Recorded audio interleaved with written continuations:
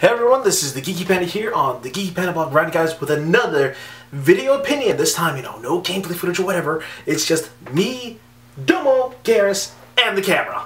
Yes! But this is another opinion on Heroes of Cosplay. This time we're on episode 4. Yes, 4. This time at MatsuriCon, which is in Houston, Texas. This is not another Comic-Con or anything like that. This is actually an anime convention, and I was definitely very interested to see what kind of cosplays that we're going to see. Now, for the cosplayers in on this, we basically had, there was a lot of double teams going on here. Victoria and Monica teamed up together to do an older anime series to cosplay. I forgot what it was called, but again, you gotta watch it. And Holly and Jessica did like an internet cat musical-esque type thing. Kind of weird. Yeah, I'm not gonna lie.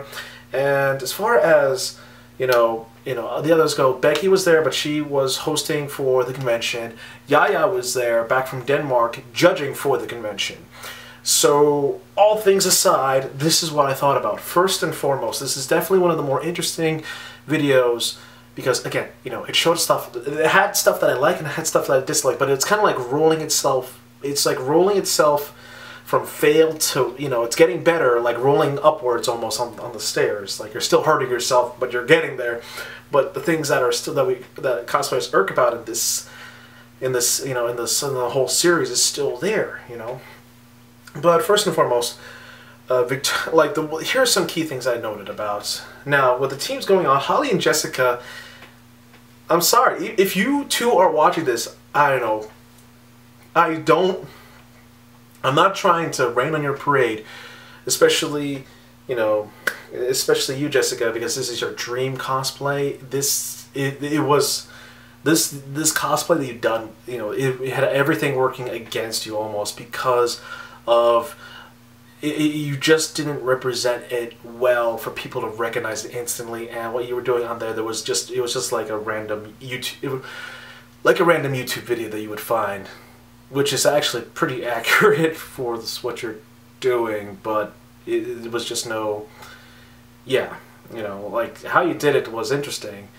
The bodysuit, yeah, that could have been easily, because Jessica and Holly had a commission to do for to make basically a monster costume for a viral video for Pacific Rim, and they were. It's like they got this going, and it's like I understand why they took it, because like, oh my god, this would help definitely boost your resume, but at the same time it's kind of like you're at the cosplay series trying to be like, hey, what's going on? We need to get done. Yeah, so basically all the odds were working against you. The one bad thing was that Jessica is allergic to wool, and there were substitute wigs out there for that, or substitute materials, but I felt really bad for her because she was getting sick. Like, my first and foremost part is, shouldn't you take it off? Shouldn't you try to limit yourself on how long you're wearing the wool thing? If I was allergic to wool, I would try to limit myself of how long I have to actually wear this versus, like just wearing it. And granted, you were a trooper, and I have to give you that, but at the same time, it could have been avoided if you bought the substitute material, or you just try to limit yourself on how long you were wearing it. Sorry for nitpicking here, but this is, my opinion. Holly, again, Holly and Jessica's cosplays, I felt bad for them because, again, it was just working against them at this point. Like, when I heard the idea, it was very interesting, but I knew it wasn't going to work. It wasn't going to be like anything like an honorable mention or anything. It was just too simple, to do. Now, Victoria and Monica's cosplays, again, they are doing it from an old anime series, which I'll just put it in my comment video, but the thing is, Victoria had to go to Wizard World, I believe, and, Junior, god damn it, I can't say his name right. Yeah, I think he has to be Korean or something like that. Basically, he had to every time I keep watching this series, I'm noticing that he definitely I understand that Victoria is putting in, her work, but he's definitely the backbone of her cosplay. Like, without him, nothing at all. Like, it would just there was a time when Victoria was when Victoria and Junior was doing a Skype call of an update on how her cosplay was doing. She was like nitpicking all this stuff and being OCD about it. Granted, yeah, you can be OCD, but you're not working on it. I understand that you're at WizardCon and help and working there, but you were not working on this cosplay. So at the same in one side of the coin, in one side of the coin, you're right. You can be OCD about it because it's this competition. On another side of the coin, you're not there working on it, and he's kind of like saving himself a way to make this thing work. So, yeah. Monica had an interview with Blizzard to hopefully help her cosplay career, and and personally, I felt really jealous, and I'm like, I'm a huge StarCraft fan, like, yeah. Currently, patiently waiting on the 3rd collector's edition to get. So, like, I even have a standee that's down there. So, like, again, Monica, if you're watching this, uber jealous. But they, I felt bad for her because they were doing a team cosplay, and Victoria wasn't really there to work on her cosplay, and everything was coming in like last second. Like, Monica had the ball, Victoria dropped it, and especially when they were, because this was a competition that they actually can do a prejudge to show craftsmanship. Like, the first part was prejudging at Missouri Con is to show you craftsmanship, your work, and then the second part is like, showing it off, as skit, whatever. And they definitely had some points against them because Victoria's cosplay was falling apart in front of the judges at the most critical point that it's almost embarrassing. And they had a point like, why did you use, hot glue?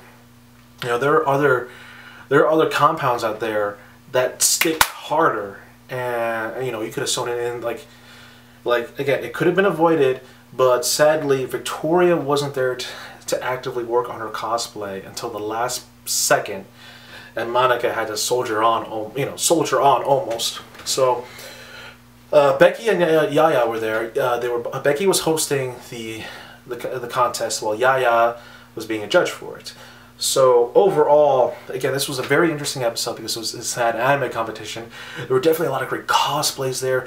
Like, the one thing is, Holly and Jessica, again, they chose something that was working against them. They should have chose something that worked. Like, don't be afraid to do something video games at an anime convention. Like, yes, this is an anime convention, but anime and video games go hand in hand. Like, do something like a Mass Effect cosplay or just something video game-esque, that's popular, And, Victoria and Monica, they soldiered on.